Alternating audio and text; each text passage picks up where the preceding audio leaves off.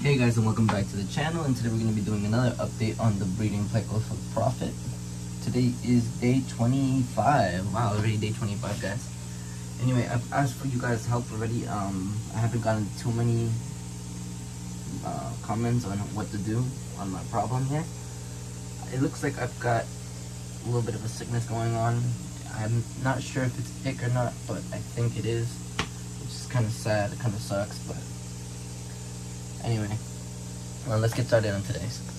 So let's get started today. We see, as you can see here, I fed them today the bug bite wafers, algae crisp wafers. I think that's what they're called. But my fish aren't really doing too well. Again, if you guys can give any advice, I don't want to put ick meds in here too much because I'm afraid they're gonna end up hurting my baby fry. They don't have ick. I don't see the babies having ick at all. But I'm afraid if it does become a problem, it will turn into ick. And that will probably kill my babies. Look carefully here. Let's see if we can find the male. The male's back there. And there's the female. These two are my breeders, and so are this female. And I don't see the male. Where is the male?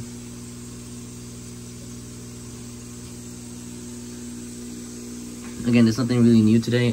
Tomorrow or the day after, I'm waiting for them to grow a little more size, so they can't fit through the little holes back there. I want to throw the babies in here, honestly. This is the tank that has the least amount of change. Has a bunch of plecos in here already. Has driftwood, has shrimp. It's a really nice ecosystem going on here. The plants, the filter, everything is just working out really nicely. As you see, the blue shrimp, the red shrimp, bristlenose, long-fin bristlenose. More shrimp everywhere. Guppies. But baby guppies are not going to be staying here forever, for long. So, anyway. That's really for today. I kind of want to see where my male went, though. Kind of curious. Maybe we can find him. A little bamboo shrimp back there. A little baby pleco back there.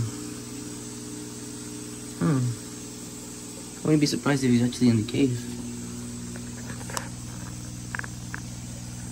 I can't see because I didn't put the flash on. But anyway, the female's looking a little thick, so that means she's good on food. So are my whiptails. But that's it for today. I want to move them eventually. I really, really want to move them. But what am I going to do, right? Anyway, that's it for today, guys. I hope you guys like it. Definitely smash that like button.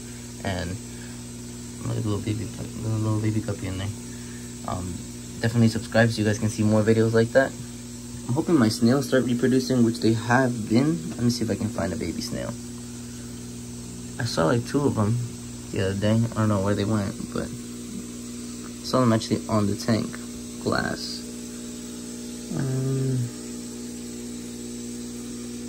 I don't see where they went.